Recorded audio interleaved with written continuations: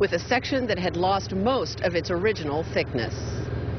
In addition to Chevron and the Bay Area Air Quality Management District, there is a long list of county, state, and federal agencies investigating the cause of the August 6th Chevron refinery fire in Richmond. They are also all looking at how air quality was measured and those results communicated to the public who needs to know. There is broad agreement that the air monitoring system in place now was woefully inadequate, with gaps and lags in results. The district says it will require industry, not taxpayers, to foot the bill for air monitoring improvements.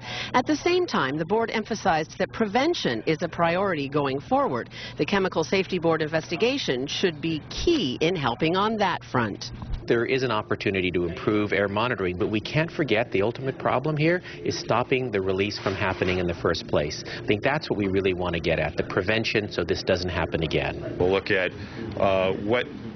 what inspections did occur, decision-making around those inspections. We'll look at what results were there from those inspections, where those results were taken. Were the thickness measurements taken in the proper locations? Did they have a good program? Were they using industry standards? Are the industry standards adequate?